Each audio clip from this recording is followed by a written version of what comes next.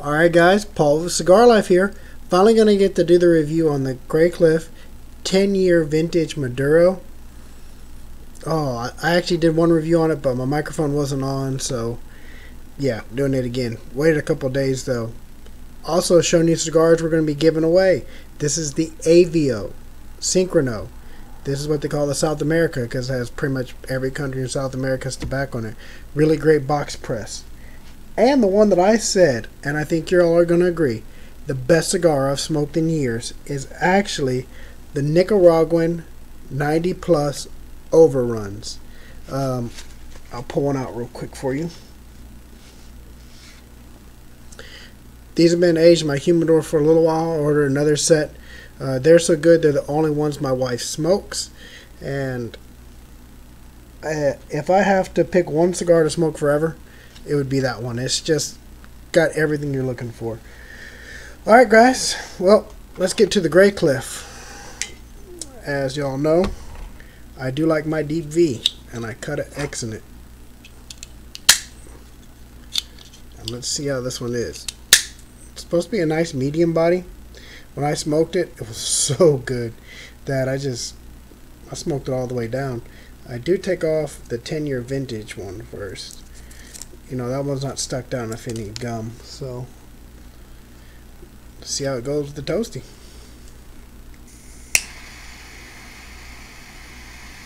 This one's price point has been around $20–$25. Depends on what size you can get. You can get them cheaper, but normally get a 5-pack for $99 or $125. This one right here is actually made in the Bahamas. It's got the Connecticut broadleaf wrapper. It has a Honduran and Nicaraguan long filler. Of course, it's the Maduro wrapper, but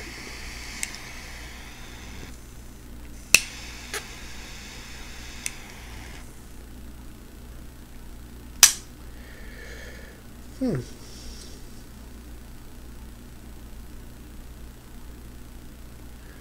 saw that on the camera. It's the one thing good about the camera is you can catch where it wasn't toasted correctly.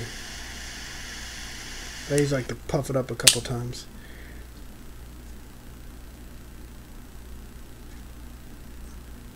That's it. God, the first draw on that one.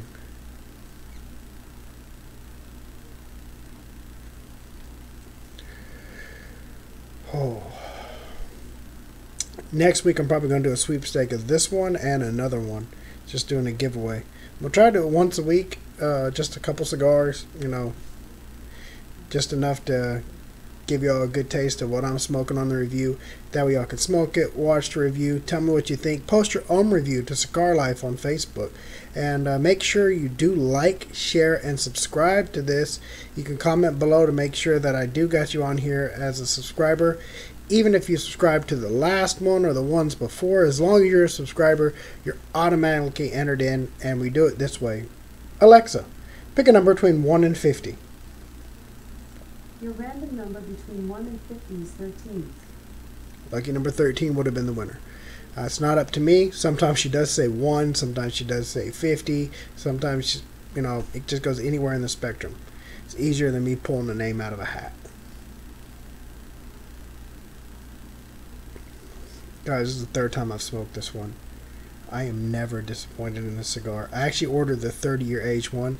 I'm going to do a direct side-by-side comparison on a video. I'm going to have to order 5 more of these. I'm probably going to do it in a sampler pack because you can get a whole sampler pack for the cost of 5 of these. I don't normally do shout-outs, but Thompson's Celebrity pack, sampler pack. That's what I got. It had the Cohiba red dots, had the Monte Cristos 95 rated, or 91 rated, had these that are unrated, and also had the Avio box presses. I got it for $69. Plus I get 15% off for being a paramedic, which, you know, it's really great to have extra money off your cigars, especially when you buy as much as I do. I got a lot of cigar unboxing videos coming. I might do one where I give away, well, I'd like to put some of these Nicaraguan 90s with whatever ones I give away. To where you know you got this cigar and then you got one that's going to just knock it out the water.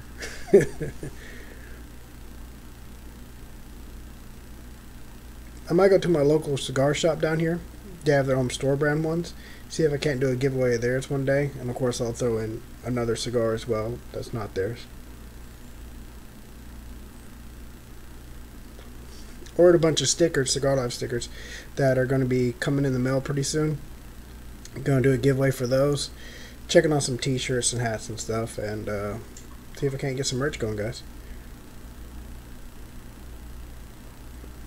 I just got to get enough subscribers on here to monetize. Not enough to make it to where I quit a job or anything, but enough to pay for itself, give back to you guys, and make it to where we can share the cigar smoking experience. Because if I have a cigar and you want a cigar, go pick one out the humidor. I mean, I'm not going to tell you, can't smoke that one, it's too expensive. I might tell you the 3 that I'm saving each for my kids, you can't touch that top drawer. Everything else is free to go. All the extras of these, and you know, those are free to smoke.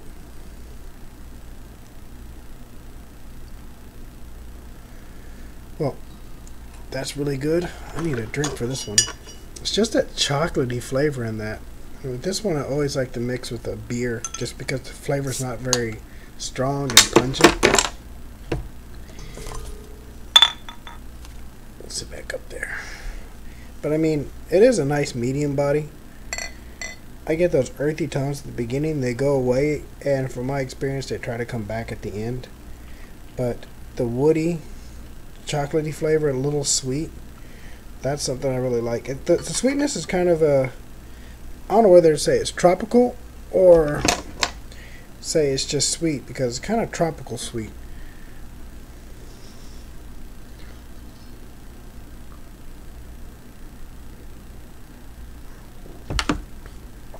That's a good beer.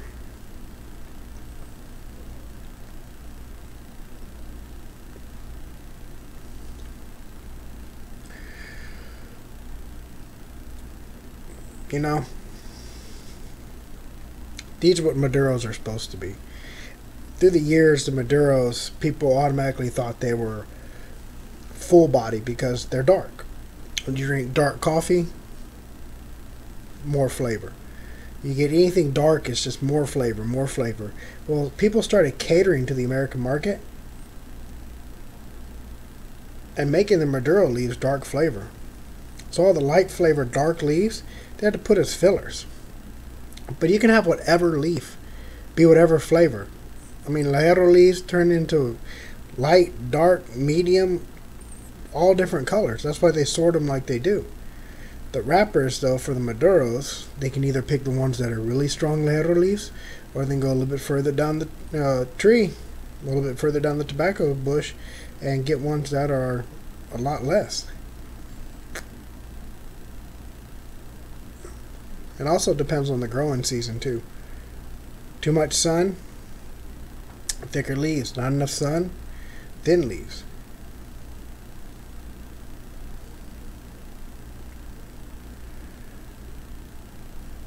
This is just a really great cigar. Well, you know how it works, guys. I'm going to ash it right now. I'm going to drink this beer, smoke a little bit of this, and I'll be back when it's time to ash again. Don't worry, I won't ash without you. Alright, guys. Ash is staying on there pretty good. It's smoking great. Pairs perfectly with beer that I don't want to name, but I don't always drink it. But when I do, it's this brand.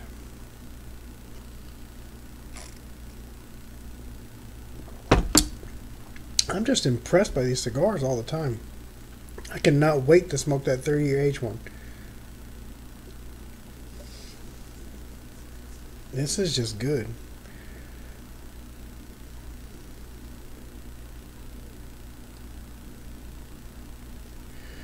The Nicaraguan's still better. Oh, he smoked a Nicaraguan today. If y'all put a little activated charcoal in the bottom of your ashtray it'll knock out all that smell. And you can buy activated charcoal online anywhere really.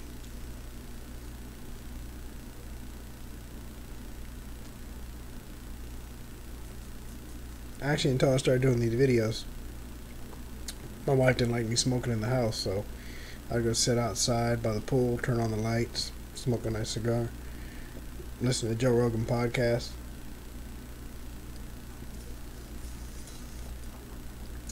It's pretty good ash on still.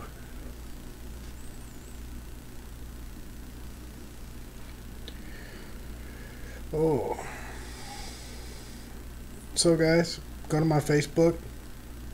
Tell me what your favorite stick is that you smoked lately. Tell me what you liked about it. And how you rate it between 0 and 100. If you rate it 0, you're probably smoking a Swisher Sweet. But in all seriousness, guys, tell me what you like. Tell me what to try. I always like trying new things. I've probably tried them before, but I mean, years change, different batches change. The only thing that doesn't change is Davidoff. They keep everything of theirs perfectly the same, which there's nothing wrong with perfection. But yeah, let me know if you tried a new stick that you really like. Might even be a cheap one. Some cheap cigars are really, really great. One of my favorite ones is the factory smokes. Those are absolutely awesome. I love them. Alex is a master at what he does. And everything they've done from the acid to the factory smokes are absolutely great. Another one is Cuban rounds. I have some Cuban rounds that have been in my humidor for about 10 years.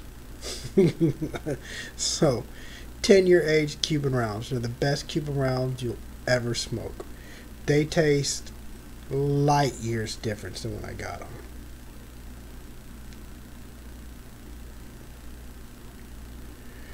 And in case you don't know, I always take all my cigars out of the wrapper. And the reason why I do that is you cannot age whiskey in a bottle. You have to age it. It has to be touching oak. Same thing with cigars. When you age cigars, they need to be rotated. They need to be touching cedar. That's the part that makes them smooth. That cedar leaches out the toxins and just slowly makes them smoother and smoother throughout time. That's why I got my humidor cooler, because it keeps them perfect and I'll be able to age them for a long time.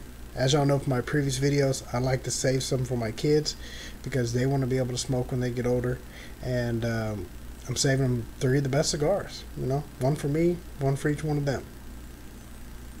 And I can't wait to be able to smoke it with them, relax, and I'll see what they think. The first one's going to be funny. I'm going to give them one of these 90 plus Nicaraguans that got aged an extra 10 years. See what they think about that. Well, by that time, the Cuban rounds I have for them will be 22 years old. So, we'll see how they like that too. Well, guys, I'm going to go ahead and come back with y'all at the next ash. Well, guys, time to ash again. This cigar is just good all the way through. I mean, right now, it lost the earthiness the last time. The earthiness has came back. It's just as sweet, just as smooth.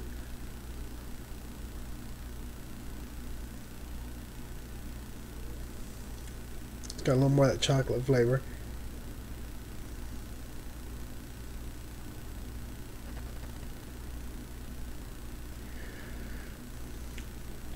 When you retro inhale, you really taste that earthiness. It's so good.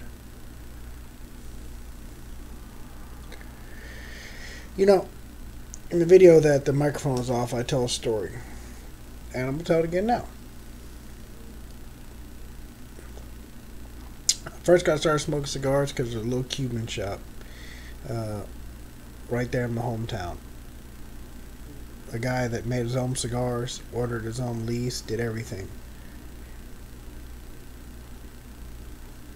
He came over in 1961.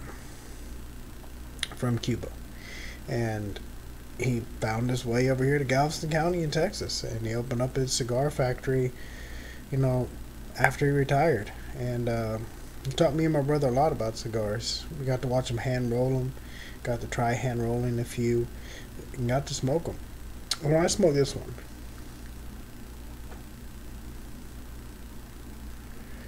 it kind of brings me back. It brings me right back to where me and my brother were out shooting guns at cars, not driving ones, old ones that people had left out in the field. Wasn't the first time they'd been shot. Dang sure wasn't the last. And we'd pick up a couple nice cigars, go out and do a day of shooting. It's kind of a Texas thing. There's abandoned vehicles that have holes in them already from people shooting them. It's free game. There's also a refrigerator out there and a couple other things that you got to put targets to and shoot. We always tried the penetration test, see which bullet went furthest through it, in one door, out the other, out two. 330 grain, 45 long Colt was always the winner in the pistols. Oh man, I love these cigars.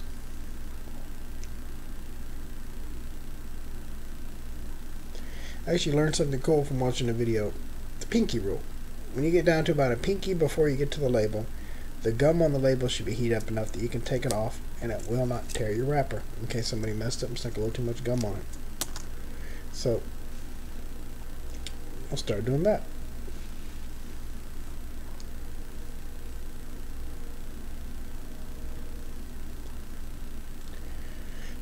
This is just a really good cigar. It's very well worth purchasing. For some reason, it is not rated on a scale from 1 to 100. I'd say it's a 93, 95. All day long, 93. 95 really depends on your taste. It's an amazing cigar. It is something to behold, I'll tell you that. Still not as good as the Nicaraguan though. That one is just the best cigar I've smoked in 5 years or so. I can't tell you enough about that thing. I'm not selling them. I'm not telling you what company I got them from. They're just that good. From my palate at least. I'm not one of those guys that can take a hit of it and tell you where it came from or anything. I can just tell you what I taste in it. The thing that helps me out with it is the books I've told y'all about before. Grab one of those cigar journals, write it down, keep it. It'll help you out with it. It also tells you what to look for, what flavors. You might not even realize that you were tasting certain things inside of a cigar until you actually start looking for them.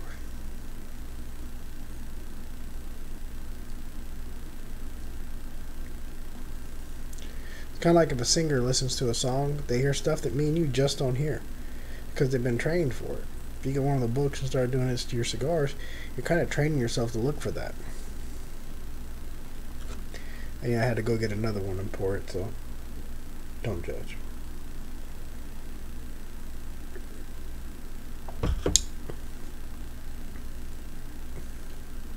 Whenever I smoke a really smooth cigar, I don't like having something strong to overpower it. I like having a palate cleanser, something like a beer or a mojito. The review I did had no sound. I actually drank a mojito with it. I had to go get some more fresh mint, and due to COVID, you don't have any fresh mint in the store. Buy ones in the gardens. The leaves just aren't quite big enough yet for me to make it look good, so I'll let it grow a couple more days.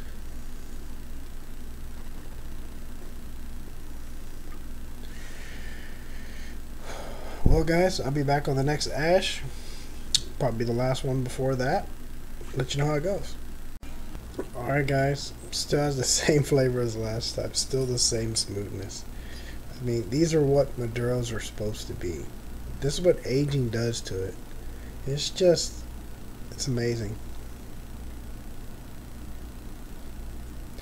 To ferment a tobacco for that long, roll it up, and stash it away for 10 years.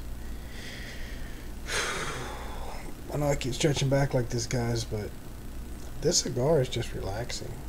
I mean, that's why we love cigars. You never see a depressed man smoking a cigar. Say, it's just it's too good, man.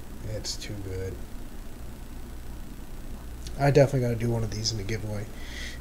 I got to share this. I mean, I'm not one of those guys that neighbor gets a brand new car and you go, oh man, I wish I had a brand new car. I'm happy they got a brand new car. I wish everybody had a brand new car. This I love and I want to share it because I think everybody should get to smoke one.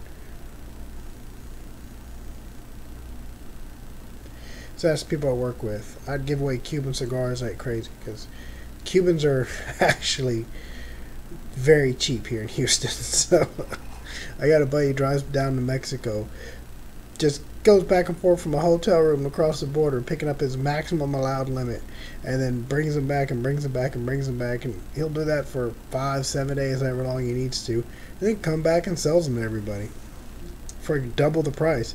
So you buy them for $2 a stick when he's buying them for less than $1 a stick. And they're real. They're good cohibas. Romeo and Juliet does all kinds. I mean, but the Monte Cristo, the Cuban Monte Cristos kind of all have the same flavor no matter what. But I do love the good cohibas. My dad likes the little cohibas, the cigarillos. I like just the regular Toro cohibas. They're good. They're not the best in the world, but they're a good everyday smoke. They're kind of take it back in time to what cigars used to be. And these are what cigars should be. Well, guys, make sure to like, share, and subscribe. Every video contest, if you're a subscriber, all you have to do is like it. You're automatically entered in. And hey, guys, until next time, have a good cigar and a good life. I'm going to finish this, and I'm going to finish that drink, and then probably going to bed. So I'll see you next time, guys. Good night.